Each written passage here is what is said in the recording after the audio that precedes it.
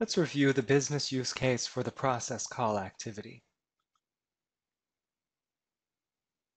In this activity, a parent and child process handle incoming CSV customer records. The parent process retrieves incoming documents and then sends the documents to its child process for further evaluation. Within the child process, it's determined whether the customer record is active or inactive. The child process segregates and returns all active and inactive customer records back to the parent process, as well as an archive copy of all records. The parent process converts active customer records to XML and writes them to disk, and the parent process writes the inactive and all customer records to separate disk directories, respectively. To accomplish this, we're going to add a process call shape, which will send the incoming documents to the child process for evaluation. Then in the child process, we'll add and label the return document shapes based on the status. In the parent process, we'll connect active, inactive, and all branches to the corresponding paths. We'll run the parent process in the test mode to see the results. I'm going to demonstrate this activity, which is found on pages 33 to 40 of the activity guide. So here in the training account, I'm going to create another folder in Developer 2 to house the activity named Process Call.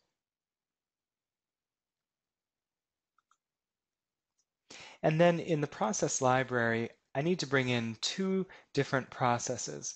So I've entered dev2 as a filter. I want to bring in the parent, so I'll click Install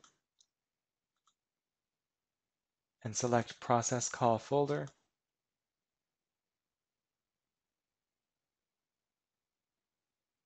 Instead of viewing the process, I'm going to click Back to Library so that I can choose to install the child process. Click Install, and you'll see that it's already sent to the same folder where I sent the parent process.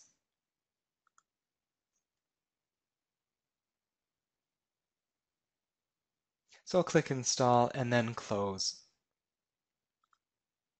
So now in the Process Call folder, we have the parent process as well as the child process. I'm going to start by configuring the process call shape here in the parent process. So from the Execute tab of the Shapes palette, I'm going to click and drag a process call shape onto the canvas.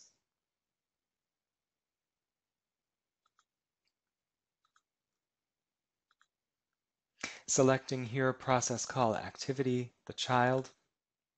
And I do want to wait for the process to complete. And I also want to keep the default here to abort if subprocess fails.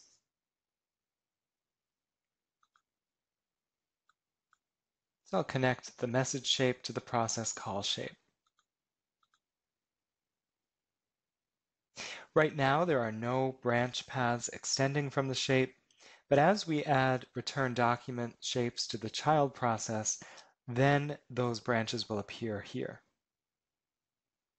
I'm going to open the child process.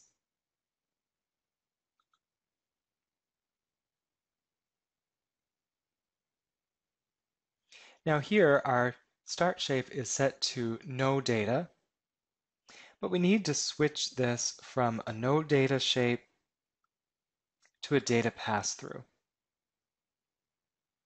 The reason for that is we want the documents to come from the parent process to be evaluated here in the child process.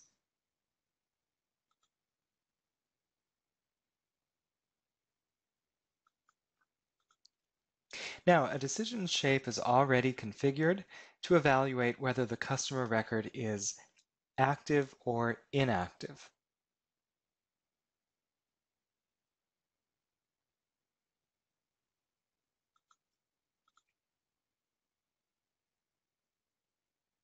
So from the Logic tab of the Shapes palette, I'm going to add a return document shape to each of these paths. For the first, this will return the inactive customers. So I'll hook that up here. On the false path, this will return active customers.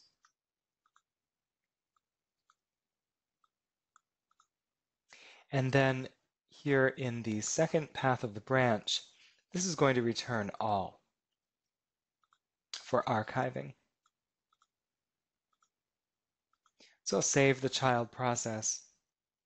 Now if I go back to the parent process, you'll see that there are paths extending from the process call shape. I'm just going to drag that a little lower on the canvas.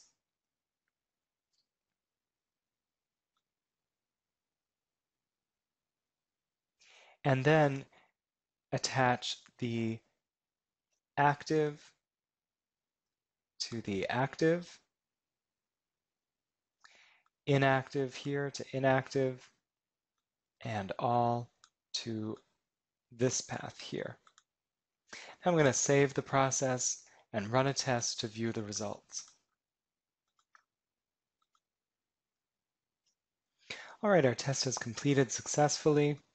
Now, only the parent process was run, but the results of the child process can be observed in the test results. If we click the process call shape and look at the shape source data, when we click the blue arrow, you'll see that the process view here changes to the child process.